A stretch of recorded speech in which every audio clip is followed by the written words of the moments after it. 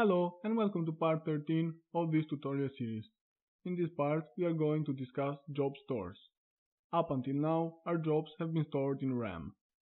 Every time our application shuts down, our jobs would be wiped out. Storing the jobs in RAM could work for some small application that has some simple jobs and recreates them when it boots up. But for more complex applications, especially web applications, storing jobs in RAM won't work, as you would lose all your jobs if the application shuts down. If you want the jobs to be persistent, then we need to use the ado.net job store or ado job store. This will use ado.net and store the data in our database of choice.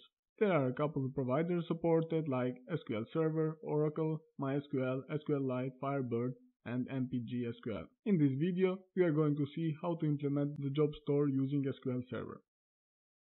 In order to use SQL Server as our job store, first we need to create a database.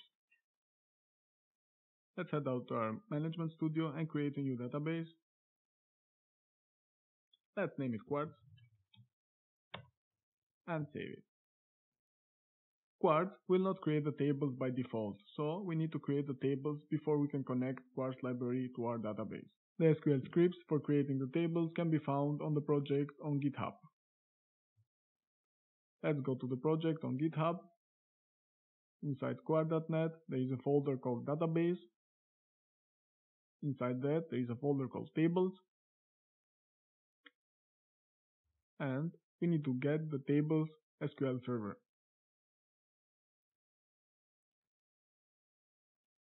Let's copy this file. And let's head back to our Management Studio.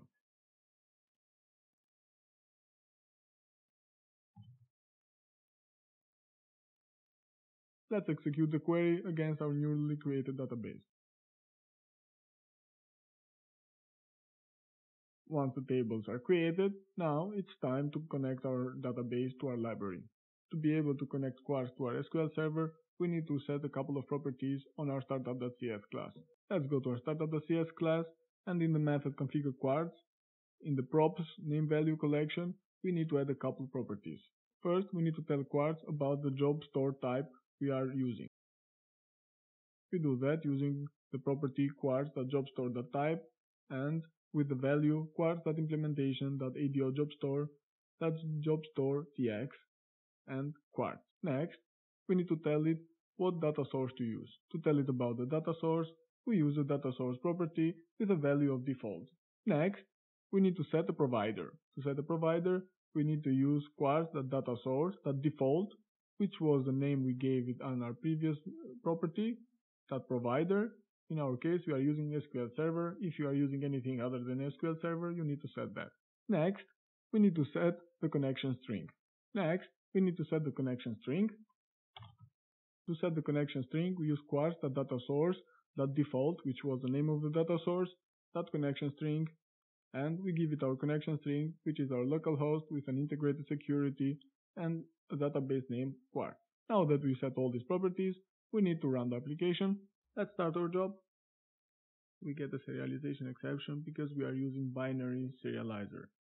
To get around this, we need to use Json Serializer.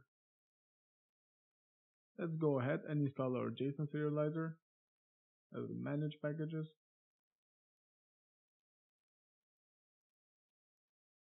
Type in quartz.serialization.json. Let's install the package.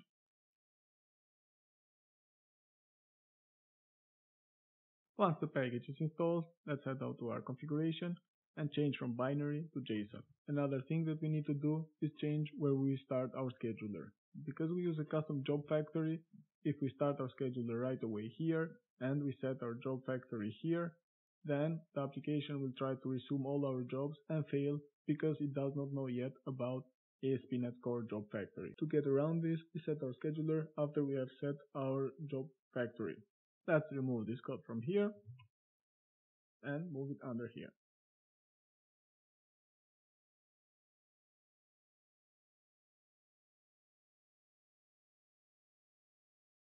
Start our application again, fire our job,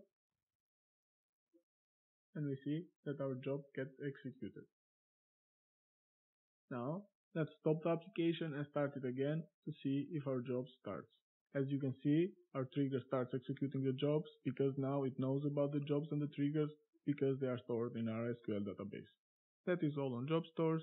You can do the same with other database servers. All you have to do is change the connection string and the provider names.